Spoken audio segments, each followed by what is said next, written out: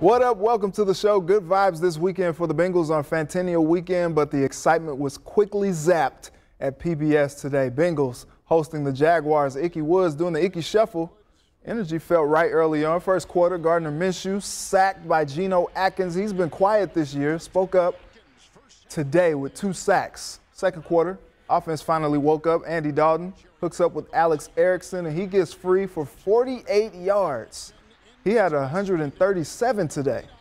And that leads to this. Andy to Smokin' Joe for 6. The first offensive touchdown in the first half for the Orange and Black since week 2. And that's reason to dance. Bengals lead 7-3. Leads gets up to 10-9 in the fourth, and it's all downhill from there. Gardner Minshew to Keelan Cole to give the Jags the lead, 17-10 after the 2-point conversion. Then we get the worst of bad Andy. That is a pick 6 when they had a chance to tie the game, and that, in essence, puts this one away. Andy threw 3 interceptions on 3 straight possessions, and he's got 8 of them this year. Bengals lose 27-17, 0-7 this season. I think we do have to look at everything. You know, we got to look at our overall approach because it's frustrating. And, you know, we can't have big enough egos to where, hey, no, this player's playing at this position or we have to continue to do it this way as a coach. We got to look at everything and make sure that we're giving ourselves the best chance to get a win. It's been frustrating.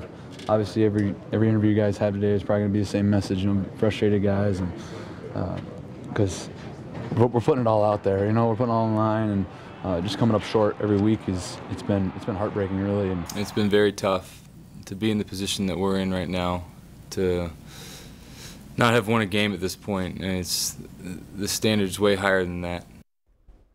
I got my Bengals with me in the house once again to break down what we saw today. Jim Breach, the all-time leading scorer in franchise history, and Rodney Heath, who played cornerback for 3 seasons on the squad. Good evening, fellas. How you feeling? Thanks for having us, man. Thanks, Reggie. Feeling good? Not really. It was a nice Sunday. I mean, there was some good stuff that actually went on. They had a lead at halftime for the first time for a long time, and so they had a chance today in Jacksonville. It seemed like the energy was good. It was kind of ripe for a win today, but still just some of the same mistakes plaguing them all season, rearing their ugly head again today. This is just, can we just say it's a bad football team? No, I don't want to go there yet. I mean, any team that's in the NFL, I mean, you got your levels of how good teams are. I mean, if we're just saying bad over the end, I don't know necessarily. I don't want to say that. What I want to say is they have issues. Right. They have issues up front on the offensive side. Defensive side, I thought they played a lot better today. They kept them in the game a little bit more, but the turnovers and things like that at the end of the game is really what sealed their fate, like you said. So if they can fix the offense, they got a lot of holes they got to fix, though, so I just can't say it's just that. You know, they can't afford to make the mistakes that they make. They can't afford to drop passes. Mm-hmm. They can't afford to drop interceptions. Mm-hmm. They've got to make plays when they have the opportunity. If they can make the plays when they have the opportunity, they're going to have a chance to win some football games. If they'd made a few plays today, they probably would have. There's a good chance they would have won the game. You know, you don't have the fourth down, the fourth quarter interceptions potentially because of trying to force the ball in a couple of spots. They can't get a running game going, so that it's all based on their passing game, and that becomes really tough. It's really tough because these guys on the outside are saying they can't run it. We're just going, and these teams are dropping down because they got 7 guys back there because it only takes 4 guys to put the pressure on Andy. So you know, there's a lot of things but it really comes down to you can't allow the mistakes and 4 turnovers and not getting any turnovers. You're not gonna beat anybody. I don't care who you are. You're not gonna win the game. And with the defense, they gave up some yardage today, but pretty much that bend, don't break model they played today. Geno came up, he had 2 sacks. Yeah. How frustrating do you think the defense feels that the offense can't kind of help them out? Well, I mean, being on the defensive side, I mean, you want everything to be balanced. Sometimes you got to think every time you go out there, you're not worried about what offense is doing, because once you start to worry about that, then that can affect how you play. Then you can be a lot more frustrated. You can only, like Jim said before, you got to take advantage of the opportunities and the plays you have. They had 2 picks that they could have had today. Possibly took 1 back to the house. That would have been points for the defensive side. And, you know, some key plays that they gave up out there that, you know, with Jacksonville coming in, they had some guys that were out too. I will allude to the side of the offensive side for the Bengals. One of the things that's hurting them is the receivers can't separate from guys too. So when you can have a pass rush like you have, where it's a 4-man rush or, you know, getting sacks like that, and you can't protect or get a running game going, I mean, it's a problem all across the board. So, I mean, that's where I say good teams find a way to win.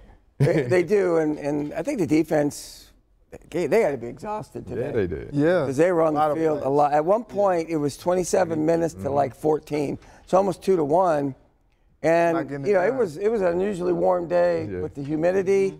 So those guys, they hung in there pretty well. The fortunate thing was the field position early on, Jacksonville was really pinned back. So they went a long way to get 3 points. Right. So they were accumulating yards, but they weren't getting scores, and except for field goals. And as much as I love field goals, you're not going to win if you're kicking a lot of field goals, typically. Yeah, and I feel like, you know, with the game kind of getting out of hand, really, with those 3 interceptions, Zach Taylor in the presser today after the game, you know, I guess the question got asked about maybe replacing Andy. Is that just kind of too early to say that? I still think even if you replace Andy, you still got issues up front. So until you're able to rectify that and fix that problem, it's still going to be the same thing. You still can't run the ball. So at this point, you're talking about getting to the bye week, or, you know, you're going to London, and do you want to make that switch right now? I don't know if that's the best move to do, but you need to fix what you have up front, or you got to change what you want to do, whether you get into a power game or whatever scheme you want to try and, you know, get a running game going and help keep people from getting in the back and just sacking Andy anytime they feel like it. You know, my thought is at some point they're going to have to probably do something. Yeah, they will. He's in the last year of his contract. Right now, at the rate they're going, Probably they'll have a very high draft pick. Yeah. There's some really good quarterbacks coming out. Maybe you see what you have in Finley. Find out if Finley can play. But to Rodney's point, it's difficult when, you know, we know I'm a huge Andy Dalton fan. When he has time, he can play. It's tough to play when there's people in your face. You know, and I don't care if it's Tom Brady. Tom Brady, that's how New York Giants beat them in 2 Super Bowls. That's true. You get people in your face. There's no place to step up and throw. You know, you want to be able to step up and the pocket, right? Right. I'm not seeing a lot of pockets to step into, and that makes it very difficult for everybody. So they're in a tough. They have some tough decisions to make, and they're difficult decisions based on are they really getting to see the full effect. Right. Yeah. Well, the Rams look good today, and they're headed to London to play them, so that's probably not going to be another win for them. But I will tell you this. I mean, it's still hard. Erickson had a great game today. And a receiver, the way he's able, when you're trying to run crossing routes, they just got to get separation from the secondary and, you know, be able to help Andy also. Like you said, he was throwing in the tight windows today.